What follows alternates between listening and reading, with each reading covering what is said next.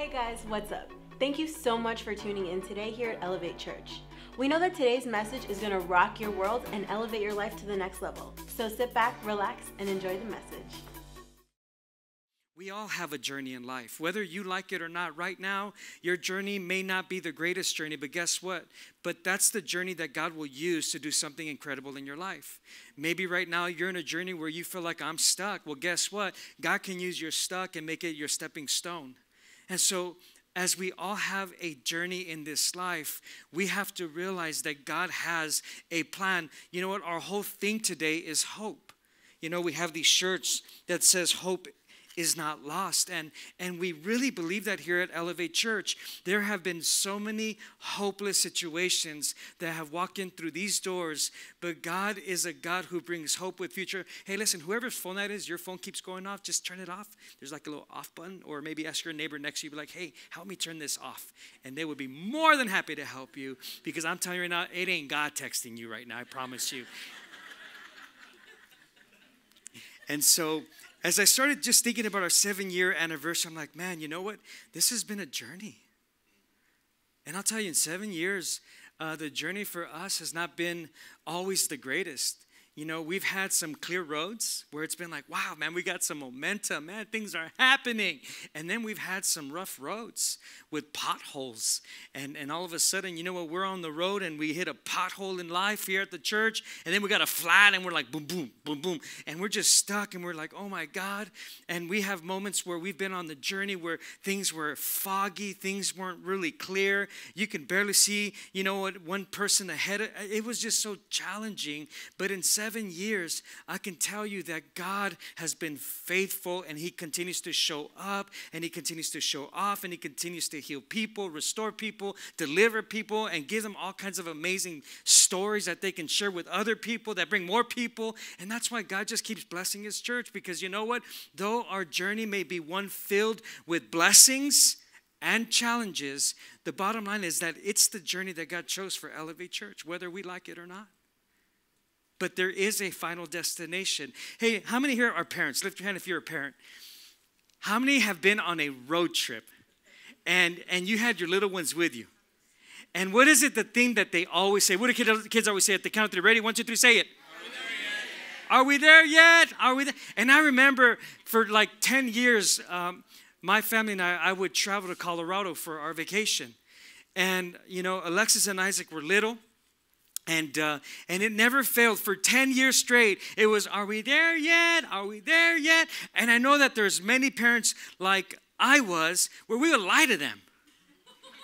Right? Be like, yeah, just, you know, take a nap for like 2 hours, and when you wake up, we'll be there, just to go ahead and knock them out, you know, and enjoy the ride, so not hearing like every 5 minutes, are we there yet? Are we there yet?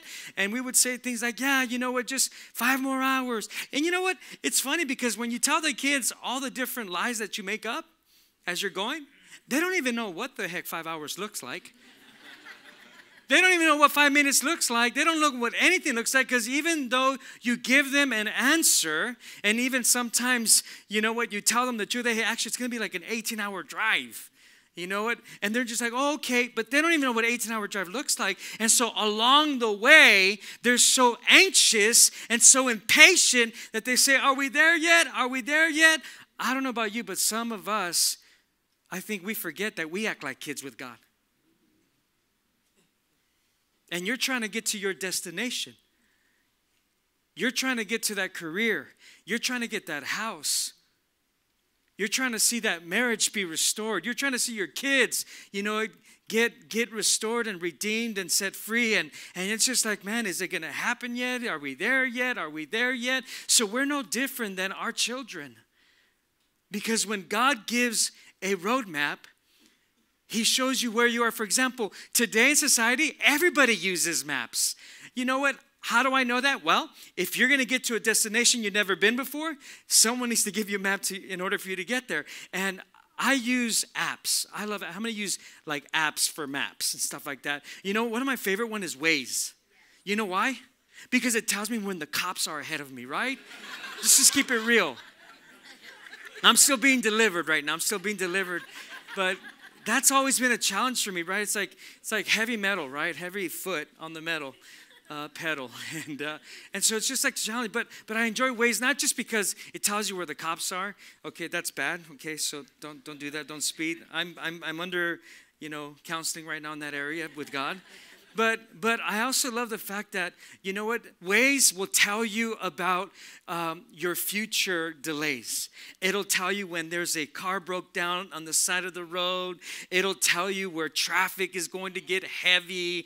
And it begins to communicate all these things that are ahead. Wouldn't it be awesome if God would just tell us everything about our future?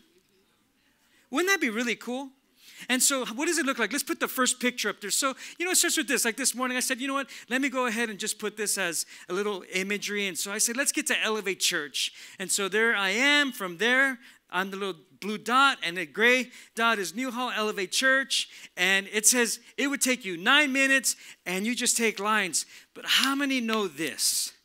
Though we have a map, our map, honestly, is the Word of God. God gives us the map. He not only gives you the instructions and the guidance, but you know what? He paints a picture of the possibility of the hazards that are ahead of us. He'll even tell you that, hey, there's going to be seasons where you're going to be delayed. There's going to be seasons where things may feel like they're not working. There's going to be seasons where there's going to be mourning. There's going to be pain. But there's also going to be seasons of great breakthroughs, great victories. There's going to be seasons of great healings. There's going to be seasons of great miracles. And so the bottom line is this, is that when you accept the fact that God has placed your life in a journey that you're already living, you can try to reroute that sucker, but guess what? Show me picture number 3. I think it's picture number 3. Yeah, no, that was the right one. Or is that 2? Number 2. Look at that one. Here's what I have done things like this, and I'm sure many of you have here. I put in the address. It gives me a destination. It gives me a map of how to get there.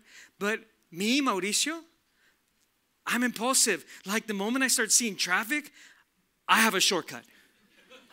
And then I start getting, I'm like, oh no, I know and I get off and I exit off the freeway and I start taking back roads and streets. How many do that? You just think you have a better way.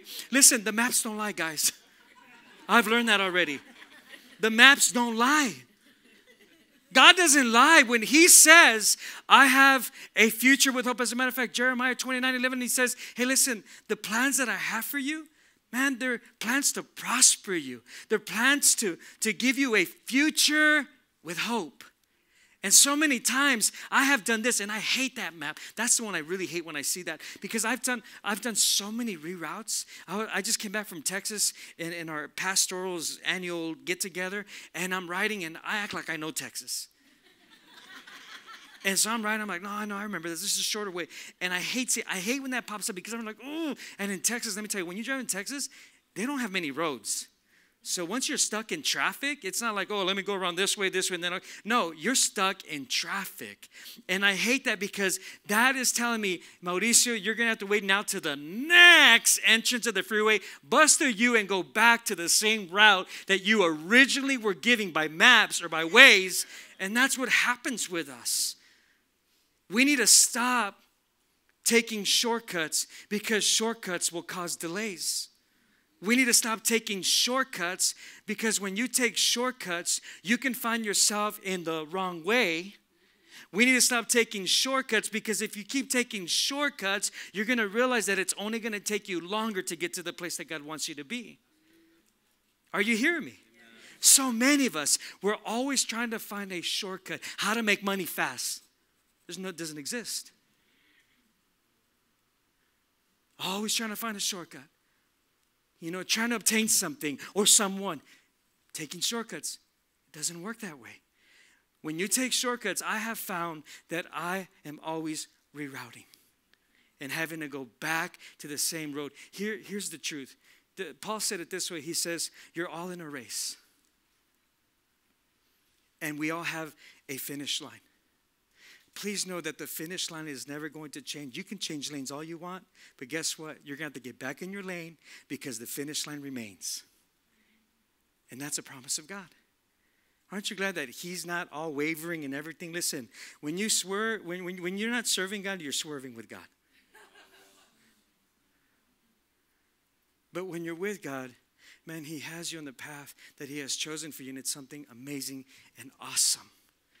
And so I get it. We're all on this journey, and things happen in life, and I get it, man. We're always trying to do something to get to our location a lot quicker, a lot faster, because we all think we know how to do things. And I've done stupid things like this. Like, I'll find new apps, and I'm like, oh man, I'm gonna try this new map because maybe they have a better way. Let me tell you something. They all say the same thing.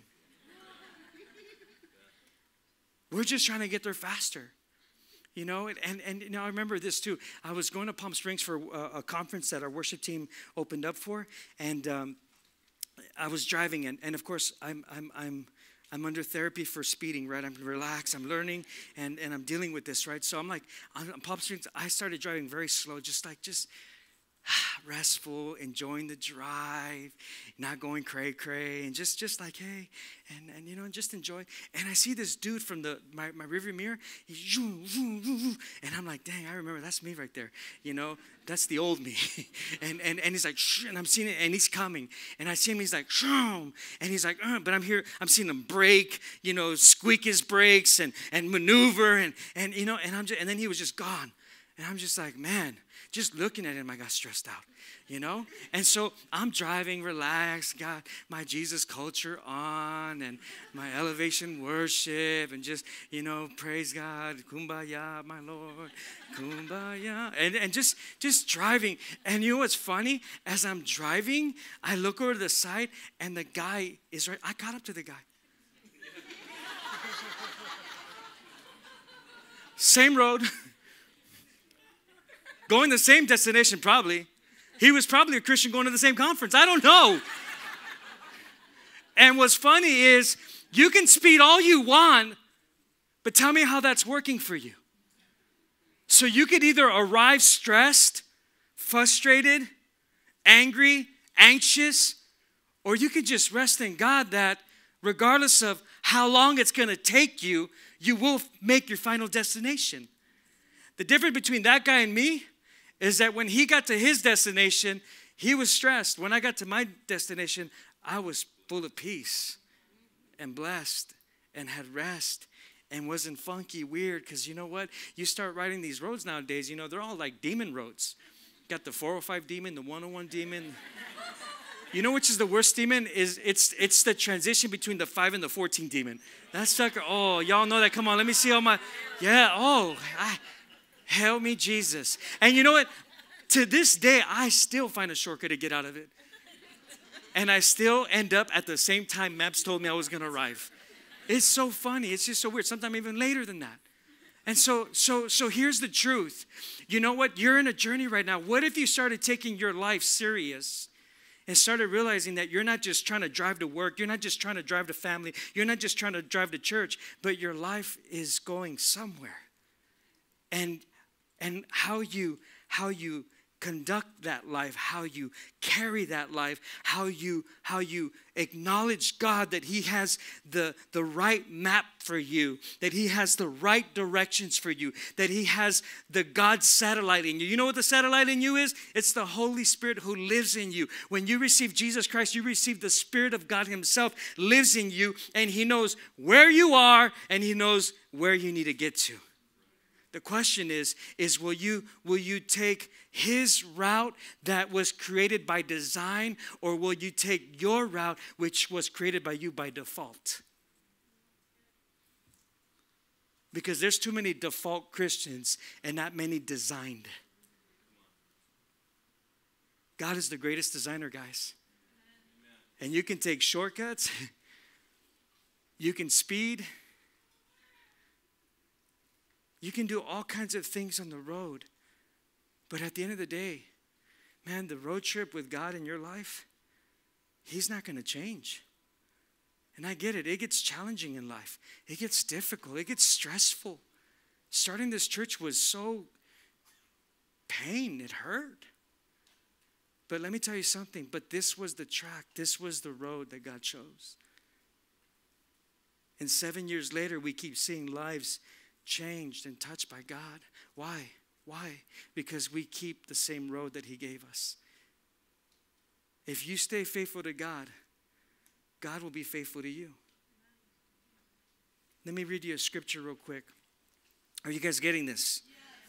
Yeah. And trust me, there's always a shorter route, but not necessarily. Okay, I'm going to ask that person again, please. If that's your phone, turn it off. Turn it off, please. I promise you, it's not Jesus. That's the devil. If it was your mom, forgive me.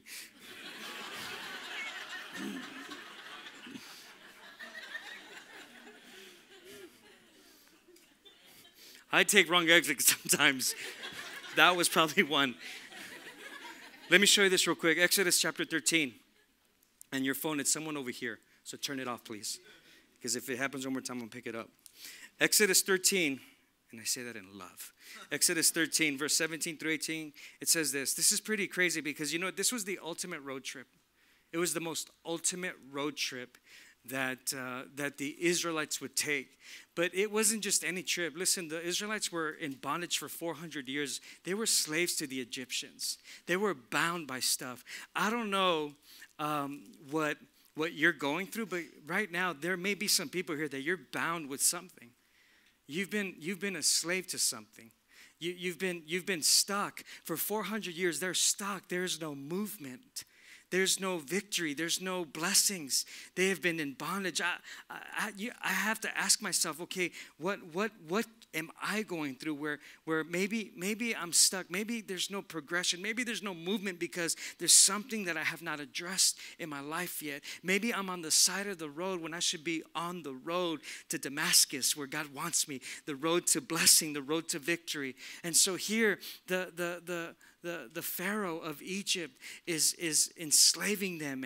And now, you know what? The people of Israel have been praying to God and praying and praying. They're praying for a God map for their life. They're praying for a future with hope. And then God finally answers. And there was a man by the name of Moses. We'll just call him Mosey for short. He shows up and he starts telling Pharaoh, let my people go. And it's pretty amazing because now Moses and God, man, God downloads an app of a map to Moses, and he tells him this is where we're going to go. But his map was not like the map that Moses thought it was going to be. So many times we come to God, and God's challenging us, and he's stirring our spirit, and the moment it doesn't go the way you want it to go, you debunk, you default, or you reroute, and God's saying, hey, listen, I want you to learn how to trust me.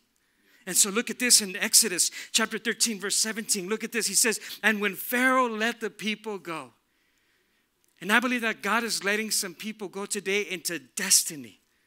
And he says, and when Pharaoh let the people go, God did not lead them on the road through the Philistine country. So that means that there was two routes. Though that was shorter. Have you ever thought, God, why can't you just just do it now? Because you know what? If he did it shorter, you probably wouldn't have a thankfulness spirit. You probably would never even give God the glory anyways. And so he says, that would be shorter. For God said, if they face war, man, they might change their minds and go back to Egypt. So right now, whatever it is that you're experiencing in life, it's not that God doesn't like you. It's not that God has forgotten you. It's not that God has forsaken you. It's just that God needs to take you through a longer route because there's some character. There's some things that he needs to remove off your life. There's some things that he needs to add to your life. There's some things that he needs to speak into your life. And if you took the short route, you probably will never come to the destination he wants. So right now, whatever it is that you and I are facing, and trust me, though we're pastoring this church, and you see, people are coming and everything, but we face challenges every single week. But God will take your challenge, and he'll use it as a stepping stone for something great. And so look at this. And, God's like, man, if I go short, they're going to change their minds. So right now, the only reason that you're going through what you're going through, it's not that God threw that in your life. Because some of us are dealing with sickness, disease, some things that you didn't create, things that just were thrown at you, things that the devil, Satan himself, is trying to destroy you. But God will take that stuff and he'll reroute him. And man, he'll do something amazing in your life. And you got to know that.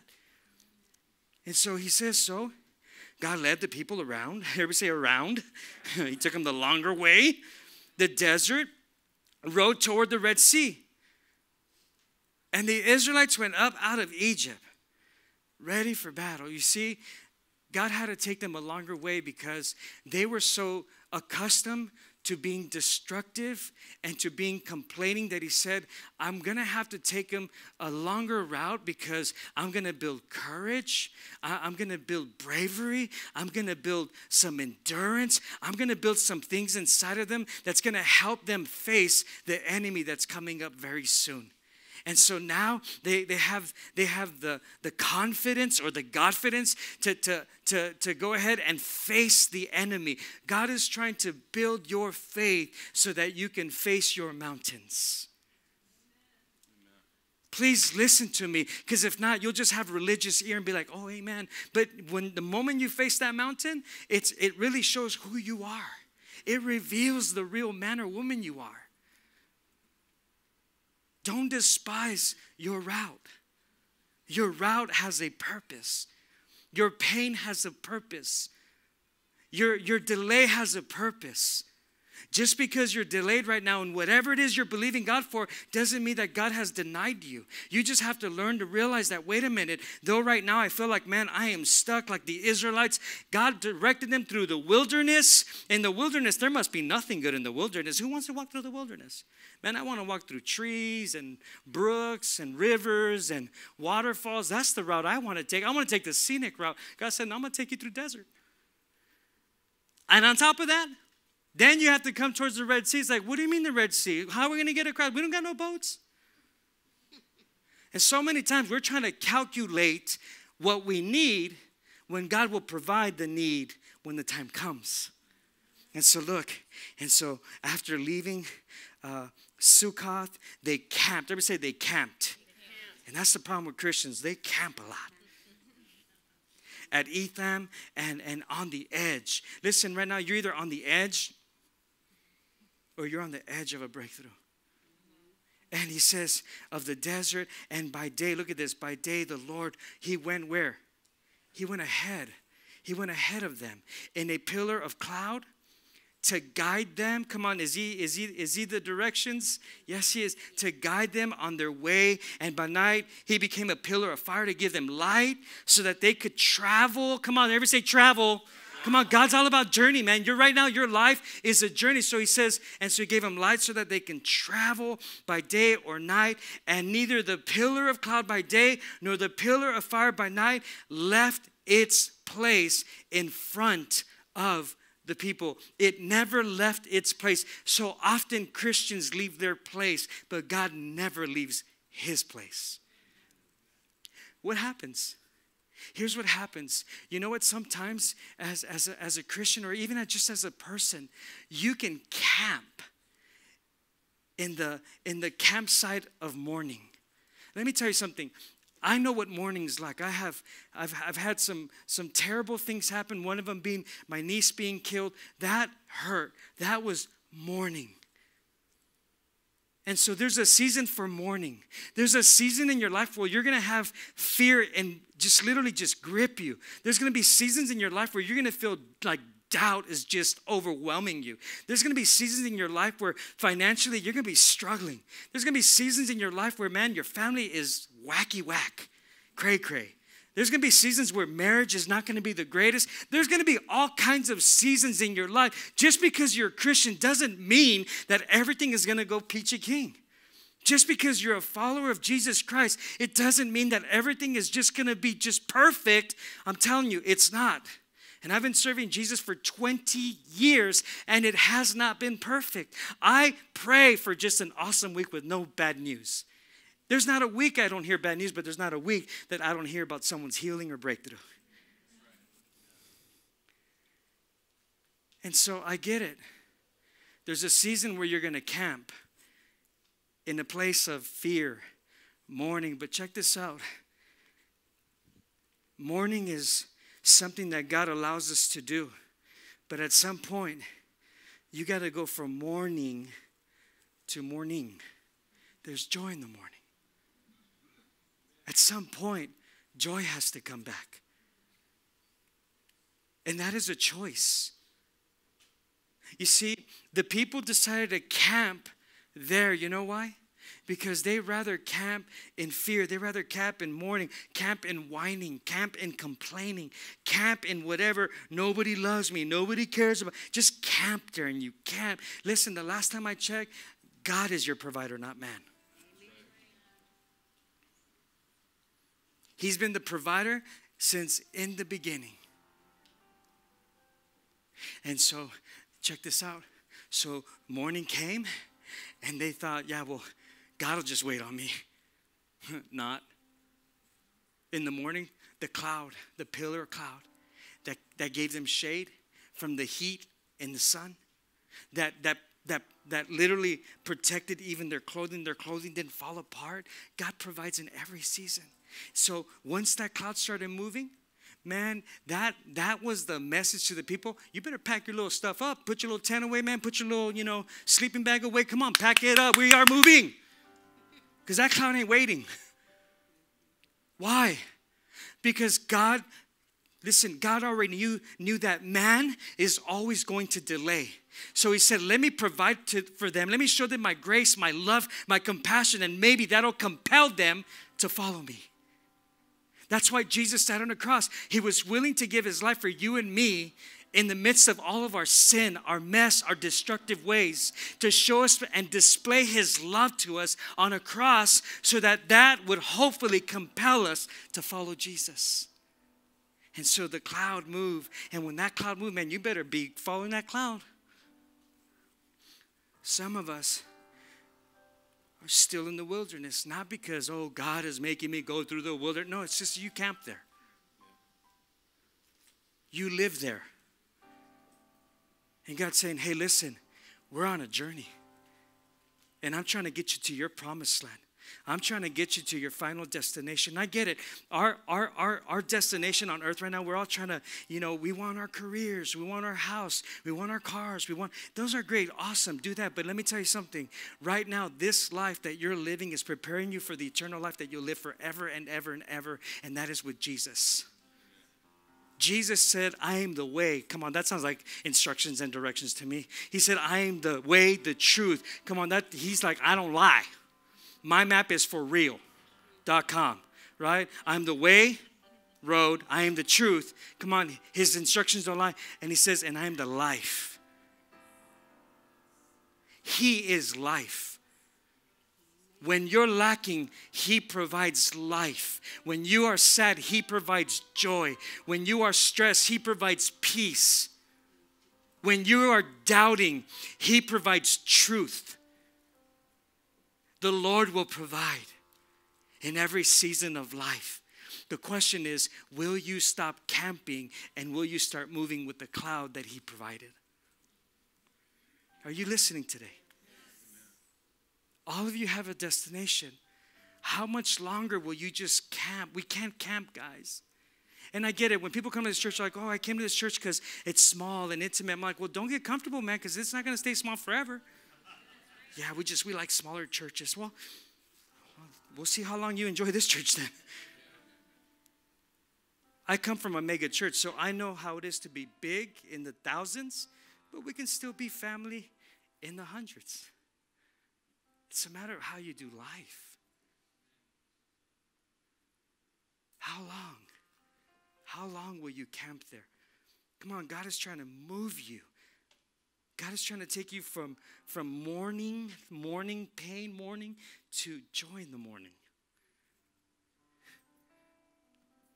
The timing of God, look at these points on the screen. The timing of God for the destination of your life is never, there's 3 Ds.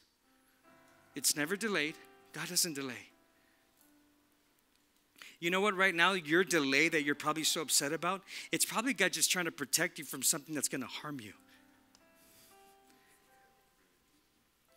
Yeah, he's probably just like protecting you because if he lets you just go, you'll jack it all up. So there's a difference between delayed and denied. So right now, if you're not where you want to be, are we there yet? No. It's just, it's not denied. So when God, he doesn't delay, he moves on his time. His time. Number 2, he doesn't deny. And number 3, he doesn't deviate.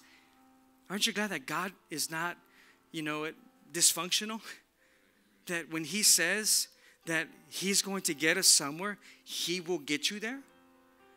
And that's where we have to learn. Now, what do I do, Pastor? Because this is where I'm at in my life. I feel like I'm just stuck. And I'm just like, I'm going to church and I'm seeking God. Or maybe you're here for the first time and you're just like, I'm not a churchy person. Well, that's awesome. Neither am I. I'm a Jesus person.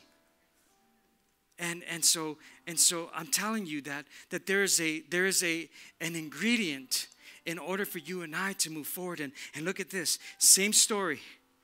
They're coming out of Egypt. Same story. Exodus 14, verse 10 through 16. Last verse, and we're out of here. We're going to go have some cake and some drinks and have fun and enjoy a 7-year anniversary. It says this, as Pharaoh approached. So now the Israelites are out on their way.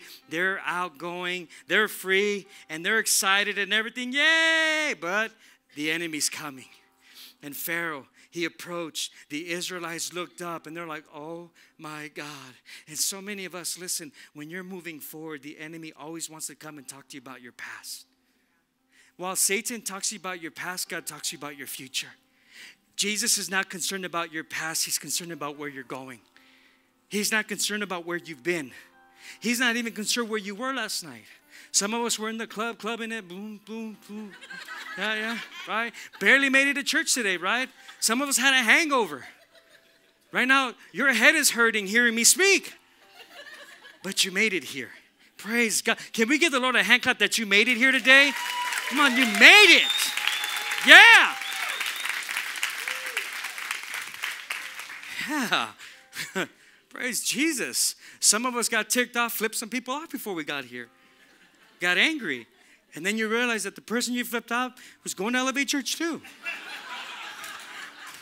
And you told your wife, honey, hold on, let's just wait for a little bit.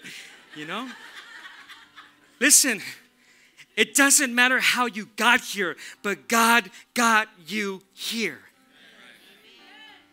And for that, you got to rejoice. It doesn't matter. What matters is that I'm here right now, in this place, in this season, in this hour. I am here. Even if your place, your circumstance right now may be the most difficult one. Let me tell you, those watching online, at the same time, you're probably in a hospital bed. Guess what? But you're still here. What do you mean I'm still here? You're alive. It ain't over until it's over. We don't quit. We fight the good fight of faith. We don't stop. We don't whine anymore. Look at this. And so he was approaching. They looked up, and there they were, the Egyptians marching after them, and they were terrified, and they cried out to the Lord, and they said to Moses, what is it? Because there was no graves in Egypt that you brought us to the desert to die. What have you done to us by bringing us out of Egypt? Didn't we say to you in Egypt, just leave us alone, man? Some of you got invited today by someone, and you just kept telling them, leave me alone, man. But they got you here. Why? Because God wants to do something in you. He said, look how they started going back to their thinking. Man, why can't we just go serve the Egyptians again? Why can't we just go be slaves again? Come on, your life is either designed, created by design, or you're defaulting back again. It would have been better for us to serve the Egyptians than to die in the desert. And Moses answered the people. Look at this. I love this because you know what? Moses, he was just talking faith, man. He didn't even believe what he was saying. But I love it. At least he was saying something positive. I'll prove it to you. Moses answered to the people, do not be afraid. He was all trying to be a hero and everything. Stand firm and you will see the deliverance of the Lord that he will bring you today. And the Egyptians you see today will never see again. And man, he turned around and started crying. I just told them, I lied to them. Are we there yet? He straight up was, he was lying.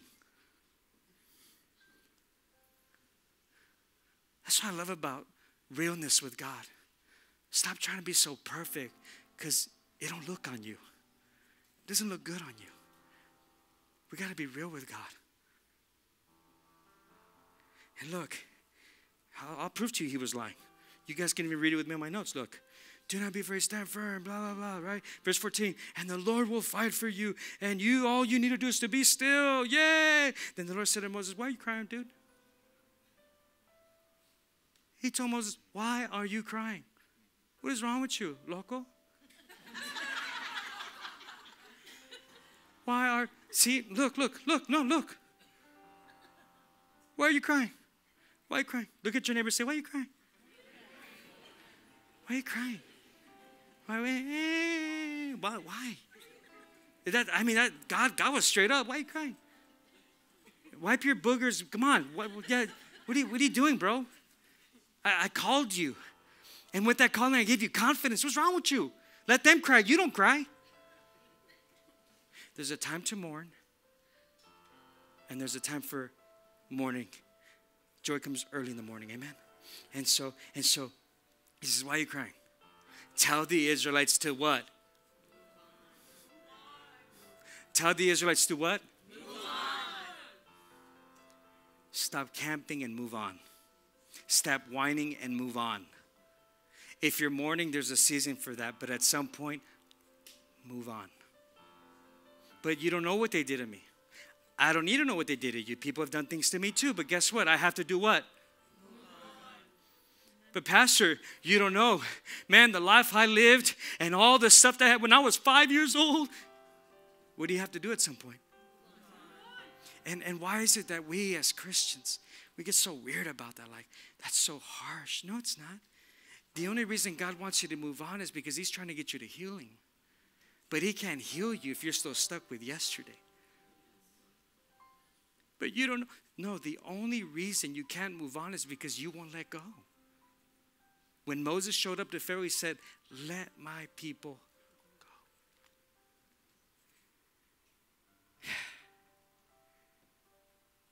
How do you move on?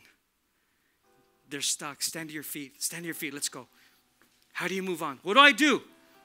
Well, we know that when Moses was there with the people, man, he had this confidence, and then he got scared, a season of fear, and then God said, stop crying, and he's telling the people to move on, and then he goes on to say this. He says, Moses, raise your staff and stretch out your hand over the sea to divide the water so that the Israelites can go through the sea on dry ground. So what is he saying? He's saying this: when you are stuck, when your faith is stuck, when your life is stuck, he's saying you got to raise your staff. Raise your staff. You see, right now, you may not have what you need, but you have faith. He's saying, elevate your faith. Come on, elevate your trust. Elevate your family. Elevate your children. Whatever God has placed in your life, you got to elevate it. But then he says, then stretch out your hands. Put the verse up, please, guys. He says, stretch out your hands. Stretch out your hands. So I work with one and I worship with the other. You don't just do nothing. He says, elevate your staff. And look, and raise your staff and stretch it out of your hand over the sea to divide the waters so that the Israelites can go through the Red Sea on dry ground.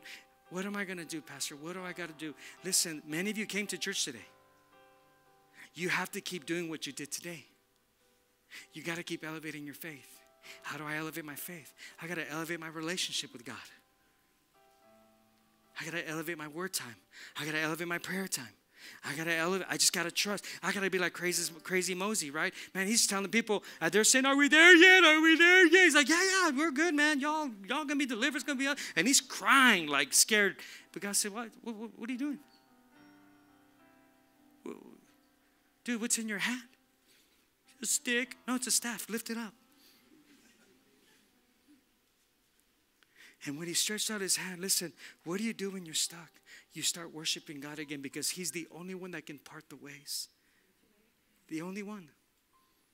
You're trying to make it happen. Only God can make it happen. Lift your hand to heaven and say, Father, I raise my staff as I put my trust in you. Divide the waters, God. Remove those things and those places in my life that are keeping me from moving forward. from getting to the other side. I lift up my faith. This will not just be a Sunday today thing. This will be an everyday life thing. I choose your roadmap. Holy Spirit, lead me, guide me, direct me. I thank you, Jesus, that my desire is to lift up my staff and see your miracle working power work in my life. In Jesus' name, amen. So the next time you're in a challenge, lift up your staff. Just lift up a hand. Just be like, Father, I praise you. And watch, he'll open the doors. You have power in these hands. Power. If today's message impacted you in any way and you want to help us spread the gospel with a financial gift, text the number below. And we know that someone's life will be changed the same way that yours was today.